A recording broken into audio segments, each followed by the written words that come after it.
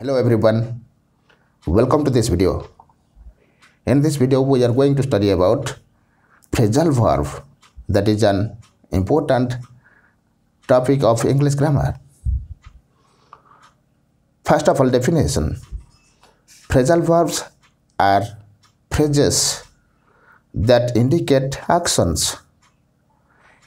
It consists of a verb and a preposition or an adverb.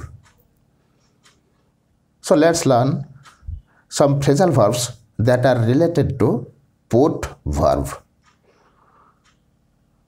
First, put up with. That means to tolerate. Ravi could not put up with the insult, so he left the party. Second, put away. That means to put somebody into prison. It is an informal use. John was put away for 15 years for robbing a bank. Next, put away. Another put away. Let's see what is the difference between the two. This put away means to store or to tidy. The children need to put away their toys before bedtime. This put away means to keep something away and safe. But this put away means to put something in prison. This is the difference. Put aside. That means to ignore or forget something. The two friends put aside their disputes and worked together. Next, the put aside.